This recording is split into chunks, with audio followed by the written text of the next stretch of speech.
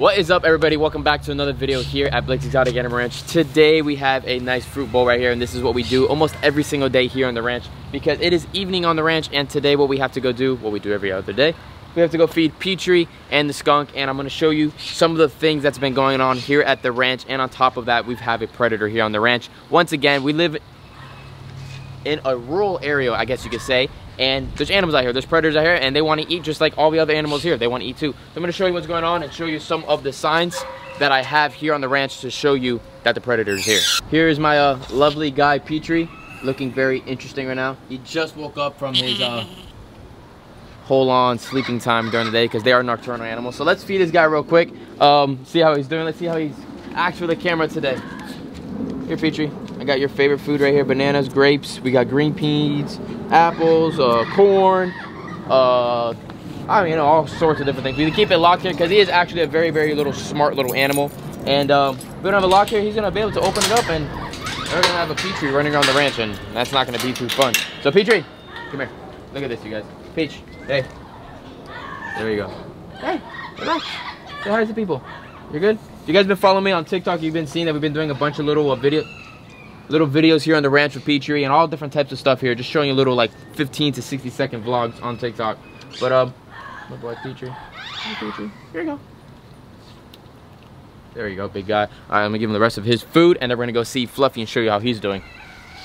Make sure you guys are always checking out all of the recent videos because you guys are missing out all of the stuff that's getting done here at the ranch. Willie's new home just got done. It looks great. He's loving it. He's actually right over there grazing on his little section now, doing, you know, just pig things. The cichlids are just growing up a storm. Look at them all over there. We probably have just about, I don't know, how many do you guys think? Put it in the comments. How many cichlids and tilapia you guys think are down below? All the call ducks are living their best life. Lexi doing what Lexi does. Our little female eucalyptus here on the ranch. What else? What else do we have? What else do we have? I'll show you Big G real quick. Big G, same thing. Big G's always growing. You can see all those growth lines. Big old Galapagos tortoise. He just hit about a year old. Here you go, Big G. I'll give you a little treat right here, even though you ate earlier today. There you go. Go get that. There you go, big guy. Grub it up. Grub it up. There you go. 1, 2, bite. That will be gone in just a few seconds. So let's move on this way, and we're gonna go and run into these turkeys. All the baby turkeys are actually, I'm sorry about the sun, you know, we're outside, it's not gonna be perfect, but all the baby turkeys are actually doing very, very well. They're right there. Go check them out. I don't really remember. Do you remember, Sarah, how many we had that hatch the first time? I think it was 8. I think it was about 8 for the second hatch. And as you can see, there's only 6, but that's, sorry, let me get closer to you guys. That's common, you know, every single thing's not gonna survive to adulthood, but they're a juvenile royal palms right here. They're doing good. We're gonna keep all the hens, so hopefully there's a bunch of hens, and any toms they're gonna get put to somebody else's house, one of my buddy's house. You know, it's really funny too. Some of the silkies were laying on some chicken eggs, and the turkeys were doing it at the same time. Silky and the turkey. So the turkey and the silky are actually protecting one chick that hatched, which is pretty funny. Check it out right over here. Hopefully he survives. I mean, it's been here for about 2 weeks now. Look at that little dude. Look at that little dude running. He's silky mixed normal chicken, but the turkey and the silky are actually protecting him. And by doing that, that is helping a lot for all the animals here not to destroy them. And she's like part of the little squad now. So take a look over here now. We got Fluffy right here. Fluffy is you know, interesting little guy.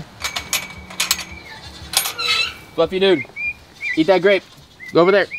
Oh, go back that way. Get the grape, get the grape, get the grape.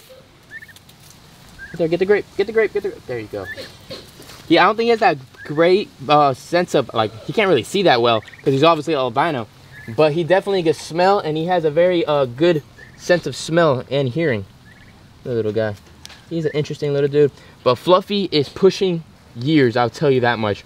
The person that we got him from said when we got him, he was, my God, he has a big old nutsack. He was like already like 10, 15 years old, and he's been here now for almost a year and a half, 2 years, so living his best life. Look at the turkey squad. That's a freaking turkey family right there. That is pretty dope. Now let's get into what I needed to show you guys, and the reason why I wanted to show you today's video is what's going on here at the ranch. All right, so we cut down the Eastern Hermit tortoise area a lot because we've been expecting a lot of Eastern Hermit eggs. Actually, let me check right here real quick. And hold on. You gotta put your fingers all around here, see if you feel any eggs. And I don't think there's anything in that one. Spoke too soon. But in the last couple days, we've been getting a couple clutches, which has been pretty great, except when you get bit by a red ant, it doesn't feel too well. Other than that, Maya is living her best life right over there. You got bit? Yeah. Did you? Oh yeah, it just got me too. Look at Maya. Hey Maya. Hello Maya. Oh yeah? Hi Maya. Okay, you're gonna need a grass trimming soon. That's why we put tortoises in there very soon. But let's walk this way. Yeah, everybody's eating very well. Everyone's living their best life. Everyone's doing great. We've been collecting all the eggs because if we're not collecting the eggs in time, that's the problem we're having. I've never had that problem here in over, you gotta like watch these turtles. They do these certain little like boop, boop, boop movements. That's like signs that they're gonna be laying eggs soon. But in 10 years of living here, I've never had raccoons that have touched my eggs, but every day is a different day on the ranch, and every single day is a different day for all you and I and everybody else in this world.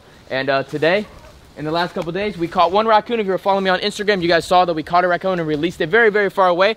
But when there's one raccoon, there's probably more raccoons. We take the raccoons out of here every couple months, but then a new family comes by and they say, oh my God, we just hit a freaking feast jackpot food world of animals here to eat. So they have to eat too, so I don't really like killing the animals. I know everybody on the thing is gonna be like, oh, they're predators, you gotta kill them. No, they don't need to die. At the end of the day, yeah, you smell that?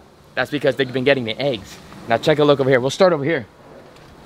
They have been getting, they found like rotten eggs and they didn't like those. So like look down here. Look at that. See right here?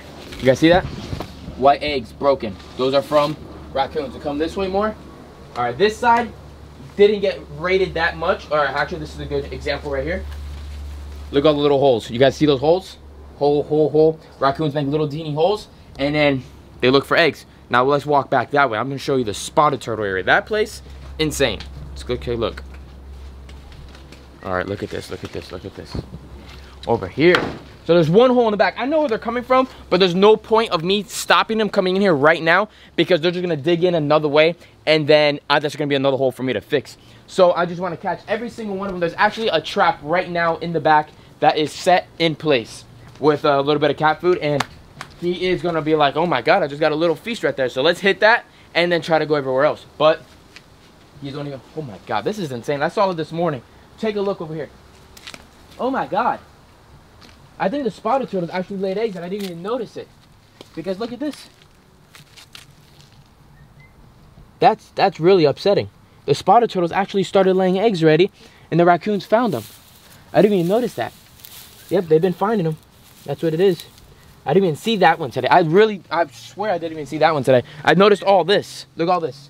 Holes everywhere. I literally, like, there's holes absolutely. It looks like a whole family was in here. There probably was a whole family here. I wouldn't doubt it. But that is really upsetting because I guess the spotted turtles did lay eggs. It's upsetting, but it's actually a plus. The plus is that they're actually happy and they're laying eggs, so that's a good plus. But the downfall, obviously, is we could have had some more spotted turtles in here to show off and just have a beautiful colony to grow. But unfortunately, the raccoons got them. But we live and we learn, and predators got to eat too. But we're gonna catch them up and bring them very, very, very far away. But that's crazy that they actually laid eggs in here. That's really, really cool. That's that we have very happy, strong little spotted turtles. Let me see if I can show you one real quick, if I can find any. They're very, very hard to find. Well, I can show you more proof right now. Take a look over here. Saw this earlier today, this morning. Watch out for spider webs. Keep your heads up, everybody. So just absolutely holes all throughout here. Holes, holes, holes. Come over here, come over here, come over here. Look at this. More egg holes. More broken eggs, white eggs all right there. Now take a look right over here. Look right there on the side. Zoom into that right there. You guys see that? That is a big giant thing of poop right there. Now, if it was like, I know, Steve Irwin from Australia, you know Steve Irwin, Australian Zoo, he would have saw that, he would have freaking grabbed that thing and like looked at it and did a bunch of weird stuff to the poop and would have said what it is. That right there, I can tell you for a fact, it's not a damn dog. It is 100% a raccoon. Like, look at the hole that they dug right there.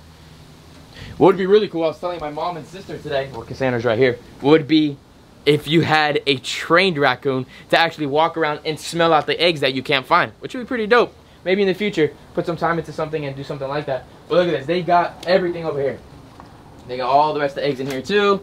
They just smelling out the eggs. But right now they're eating the eggs, which is Sucks really bad, but at least they're not touching the adults, so that's okay. But look, check a look. Walk one more step. Trap is right there, placed, ready to go. The way they're coming in is right over there. I don't know if you guys can see that, but there is a hole right down there, and they're squeezing through that, and it's probably dark. Okay. Nope, that way's dark. Okay. They are squeezing through there, and that's the way they're coming in. They're going through there, they're coming around, and they're just having a freaking Easter egg hunt inside of here. But we got to stop that so that we can keep on having clutches of eggs here and to keep on putting more beautiful turtles on this earth. But we have to stop these predators. Yeah, so pretty much what's been going on here at the ranch. A lot of different crazy, unique things. Show you one more thing, and then we're going to wrap it up.